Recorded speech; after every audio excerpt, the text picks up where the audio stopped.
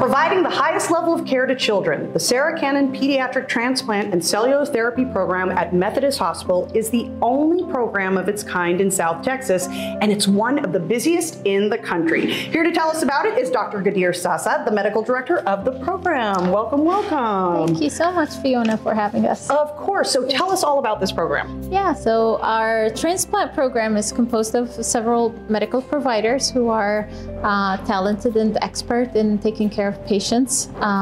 We, as Sarah Cannon's mission is to provide medical care for communities right at home. We proudly offer support and treatment for our community here in San Antonio, as well as all of our neighboring cities. We provide transplant therapy for patients with a variety of malignant and non-malignant disorders, and can use different sources of the transplant and try and treat our families as best as we possibly can right here at home. Right here, okay. And so how do you determine the best course of treatment?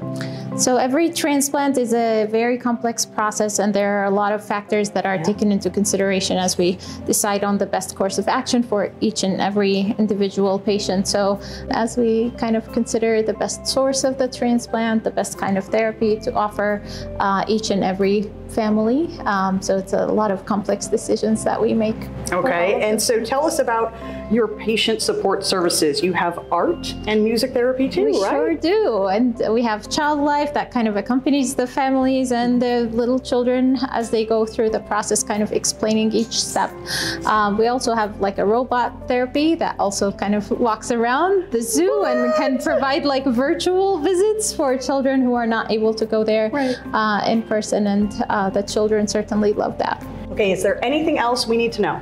Yes, so September is Childhood Cancer Awareness Month. A lot of families are not fully aware that children can get cancer, and we certainly want every member of the community to support any family member around them that might be suffering from childhood cancer, or kind of helping other families in need.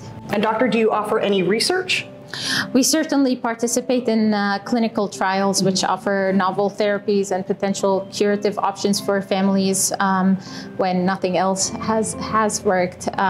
Being part of the Sarah Cannon kind of larger research institute, we definitely offer families the option for that as well. Dr. Sasa, thank you so much. To learn more about their pediatric blood and marrow transplant services, please call the Methodist Children's Cancer and Blood Center at 210-575-2222. That's 210-575-2222, or visit the website sahealth.com.